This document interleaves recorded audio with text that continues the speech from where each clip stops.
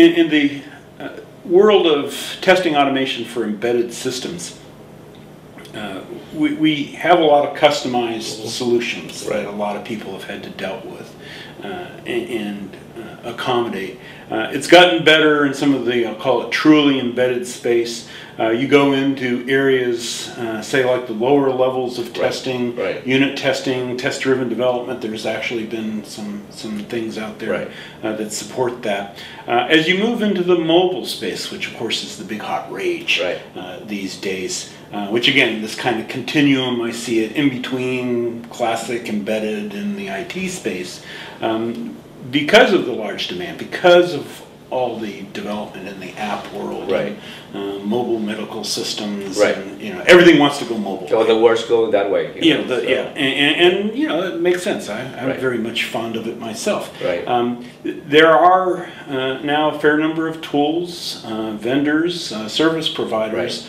that have come quite a long ways in being able to plug in to the USB or whatever on the back of the mobile device and drive things. So that world's actually looking rather interesting and promising on the embedded test execution side.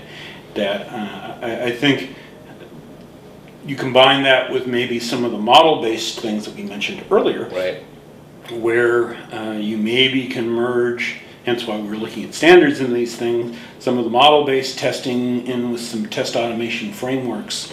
I'll say the future to me looks rather interesting. Very good. On that. And I would say that just whether testing or test automation, particularly within the mobile space, you would probably agree that what it comes down to is, with all the understanding of constraints and complexity, what it comes down to is test design, right? Good test design would break software and break it in the right places.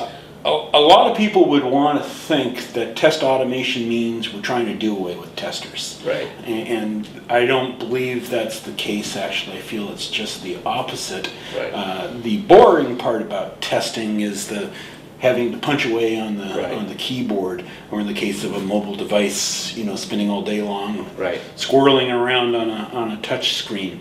I think the automation will turn a lot of testers into designers, as you say, test designers, thinking, you know, what kinds of techniques can I bring in to apply from maybe a defined standard into maybe something like a model or a test automation framework, so that we can generate maybe not more tests, but hopefully better thought out tests, and using a variety of techniques designed at both showing the system works, but also finding information about characteristics and errors.